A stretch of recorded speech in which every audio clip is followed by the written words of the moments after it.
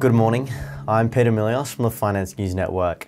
The S&P 500 trimmed an earlier decline on Tuesday, boosted by tech shares as Wall Street looked to regain its footing after a tough start to 2024.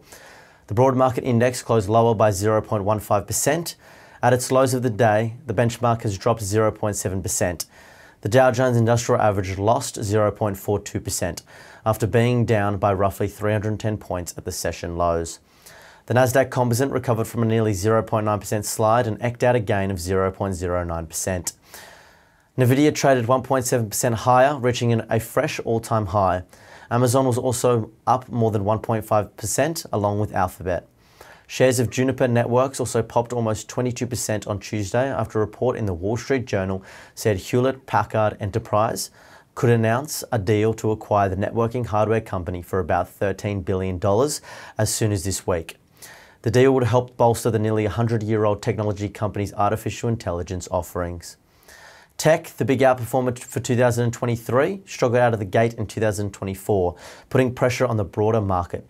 Year to date thus far, the space is down more than 1%.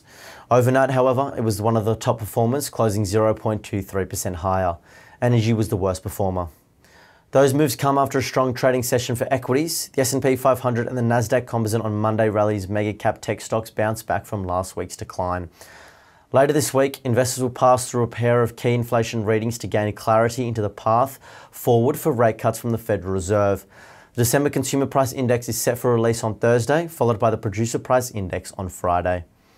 Companies reporting earnings this week include Taiwan Semiconductor Manufacturing Company and Infosys on Thursday, as well as JPMorgan Chase, United Health, Bank of America and Delta Airlines on Friday, among other financial heavyweights.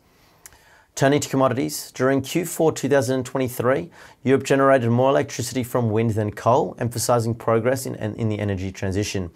Sustaining clean energy momentum depends on key oil-consuming countries, Germany, Poland and Turkey, and their economic conditions.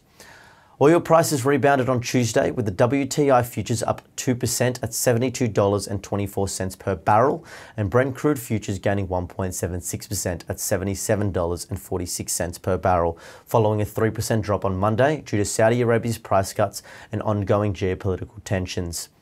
Looking ahead to the Australian landscape, the SPI futures are pointing to a 0.16% fall. Thank you for listening.